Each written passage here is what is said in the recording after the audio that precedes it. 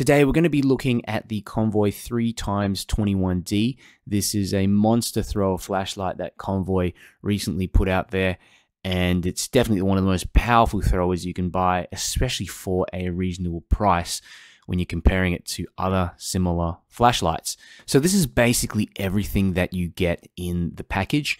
And you get this nice little handle here as well. Everything's included. Now, the batteries you have to select yourself. It comes with 3 different battery types, and I got the Molicel P42As because they just provide higher draw rates. So especially with FET driver in here, you want something that's able to support that, pump out those maximum lumens. I'll show you the light compared to a few other larger flashlights that I own. Okay, so this is the Emerald MR90. All right, it's bigger than the MR90. Okay, and of course, let me just grab my L8. So Convoy L8, and that's the one a lot of people have been asking about as well. And of course, you've got the L21B here on the side. So yeah, the 3X21D is definitely the largest out of all of them. L8's probably the longest, but overall mass, I would say that one. Funny enough, the Emerald MR90 is actually significantly heavier. I can feel it's probably another 50 to 100 grams heavier than the 3X21D. Here's a close-up of the 3X21D. Rugged and sturdy construction. Really like this added handle. You can detach it like I said before. And yeah, I find the light doesn't really get hot enough for me to actually use it. Anodizing, you've got this slightly glossy anodizing, and it's definitely more on the smooth side. There's some shallow cutouts on the head, as you can see here. On the side, just over here as well. And it's not as deep as the ones that you find on the Convoy L8. Battery tube is quite grippy due to this fine knurling pattern. I'm always impressed at high level of build quality that Convoy managed to achieve. They're just a classic flashlight brand that pump out great quality flashlights for reasonable prices. Let's check out what you get under the bezel. So you've got the SBT90 in the center there, and the reflector, smooth reflector. It's 90mm bezel as well, and this is really quite a gigantic reflector in there. You've got anti-reflective glass as well. The bezel is slightly crenulated, so you'll be able to tell when the light is on. Maybe use it to break a window as well. The light's operated through this one switch here on the side. Okay, it's not mushy. It's got to give it a firm press to activate it.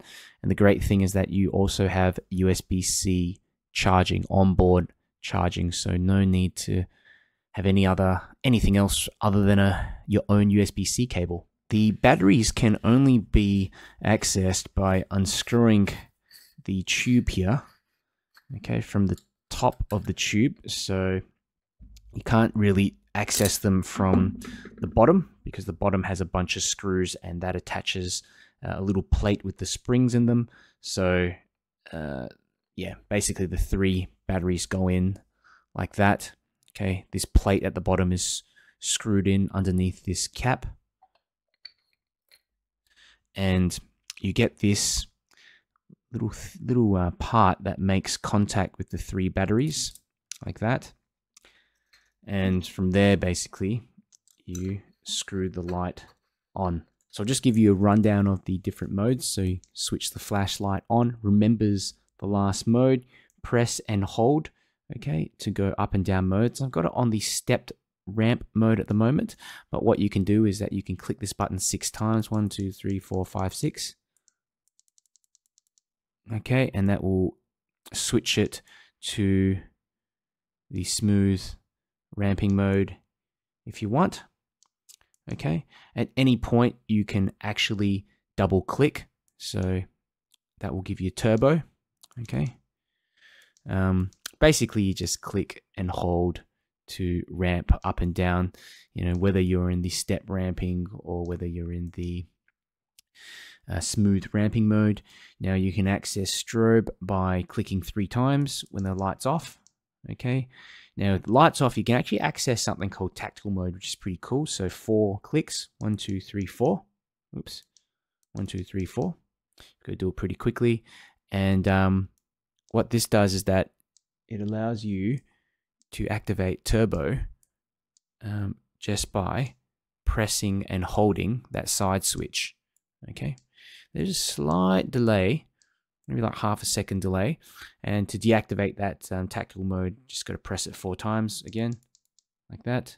There you go, it's deactivated. You can also check the battery voltage by clicking 5 times, 1, 2, 3, 4, 5, and it will flash it out. So that's 4.1. So 4, pause, and 1. There's 2 ways you can lock the flashlight out. You can click this button 10 times to lock the light out electronically, 10 times again to unlock. And you can also just unscrew the battery tube like that as well. Also comes with low voltage protection and temperature control protection. So I ran a bunch of ceiling bounce tests. This is one on 100% and ran this one for about 3.5 minutes. And you can see here, starts off at 100%. And just after 1 minute, it begins to step down. By 1.5 minutes to 2 minutes, you can see it's about 20% of the output. I try to reactivate turbo again. It goes up very quickly and steps down again within about 30 seconds to 20%. This is a longer ceiling bounce test that I ran on 100%, and you can see that same step down pattern in the beginning at around 1.5 minutes of turbo. And the interesting thing is that it steps down to about 20%, but then it actually goes back up again, okay, around about the 5 minute mark, 4 to 5 minute mark, goes just over 40% before stepping down once more. And yeah, pretty much you get that same effect again when you reactivate turbo at the 12-minute mark. This goes up, then goes down again. It really depends on the ambient temperature of your room, the area that you're testing the flashlight. So here's another test that I ran on the 40% mode, and it manages to hold pretty much 95 to 100% of output, way past the 10-minute point where it drops to about 50% of output. You can also reactivated the 40% mode again just after 20 minutes, and you still get about 95% of total output for about 5 minutes before it steps down again to 50%. Also ran some tests on my Opal Light Master Pro, and you can see I've managed to get pretty much 1.8 kilometers of throw, which is incredible. I don't think I have any other LED flashlight that can throw that far. And I ran this test a few different times and also took some measurements on switch on, and I actually got 2 kilometers on a bunch of different readings. Okay, it doesn't obviously hold on 2, but yeah, it's interesting that, you know, it has that sort of burst of power right at the start. So some considerations you might want to be aware of: the 100% mode does not last longer than 1 to 1.5 minutes before stepping down. I think the light could have been pushed a bit further in that regard because it didn't feel that hot. But on the plus side, the temperature regulation of this light is excellent. It remains mostly warm during testing, and, you know, I didn't need to use the handle at all in terms of heat management. Second consideration, again, this isn't a small light. Okay, it's a backpack flashlight, something that you chuck in a bag, but it goes without saying for a light with close to 2 kilometers of throw. You've also got 3 21-700 cells in there, so you're going to get extra sustained runtime on this light, especially on the lower modes. If you look at even the 40% mode there. Overall, if you're looking for the best value, high performing, long distance flashlight, the 3x21D is an excellent option. I think the 3x21700 configuration will make sure that you get sustained performance. You're not going to be worried about running out of juice, especially on a long trip. The lights just blows everything else that I have out of the water.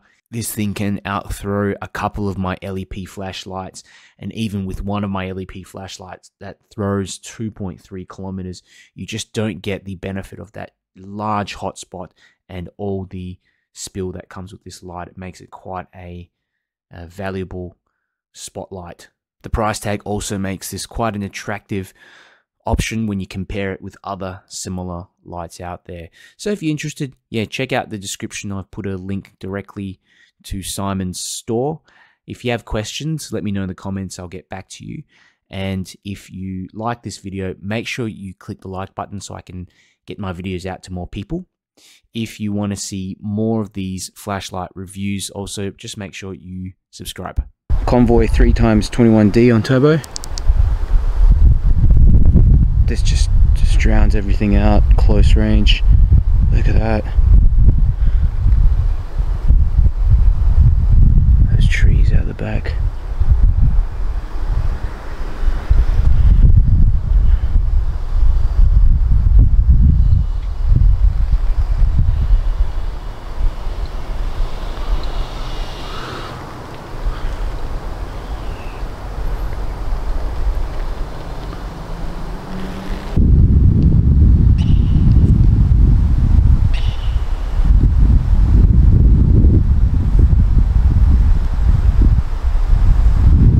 Sign there, another reflective bit of material.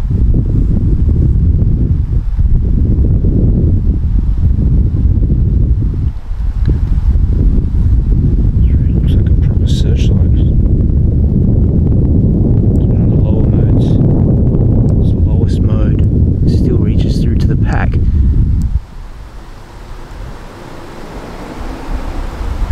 One, two, three. Third mode is still just as effective. Turbo.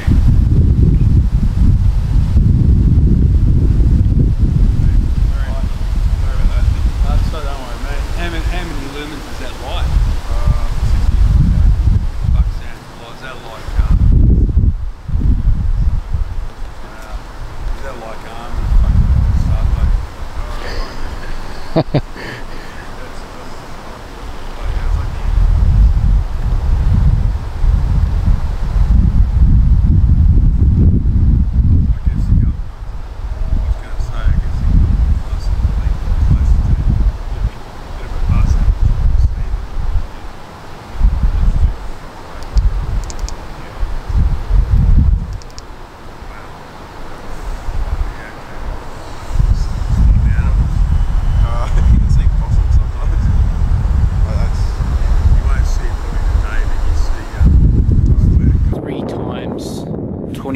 D on turbo. I'm in the middle of this field here, and you can see that building there on the distance towards the right as well. It's easily hitting those trees in this field. Bit of a trail here to the left.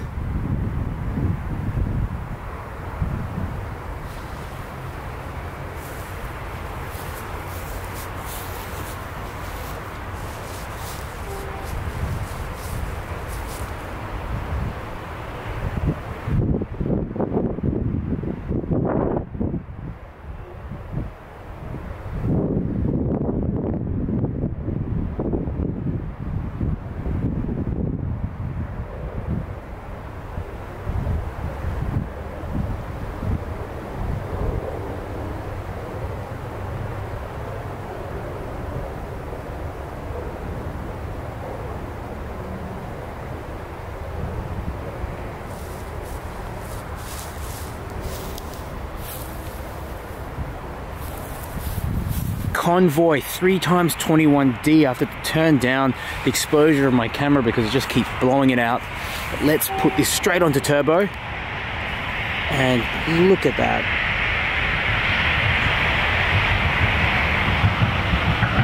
It's a serious spotlight. You almost can't believe it, and the beam is actually that bright in the night sky. You can just see it off in the distance. 1.8 kilometers of throw, able to reach that tree all the way through the center of that clearing there.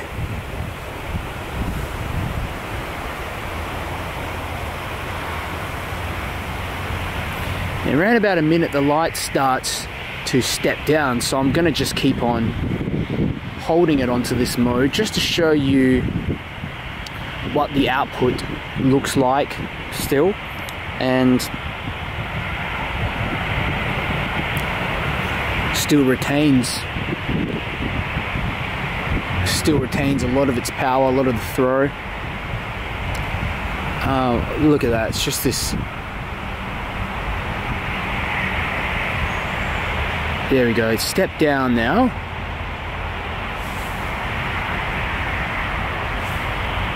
So you can see. It's not as powerful as it was before, but tell you what, still able to hit that tree right in the back through that clearing. Turbo activation again. All you got to do is just double click and it will reactivate that turbo mode.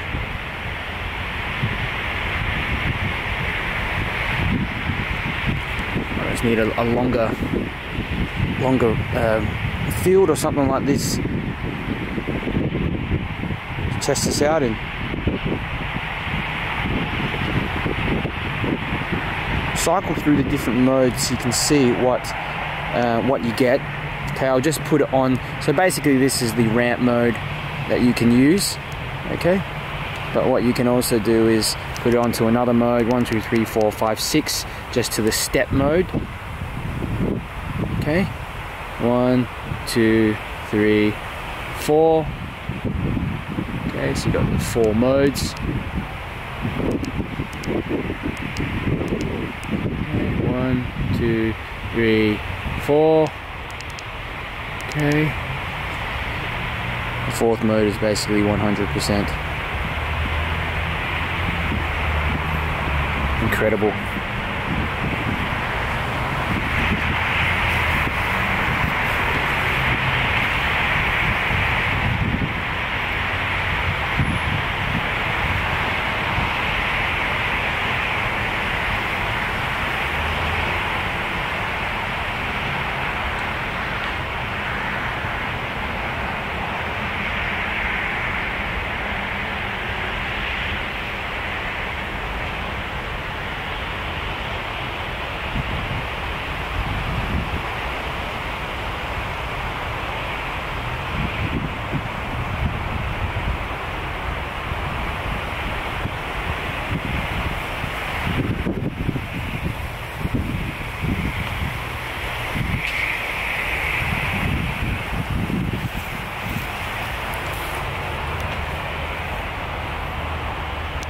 And even that 40% mode, as you can see here, that is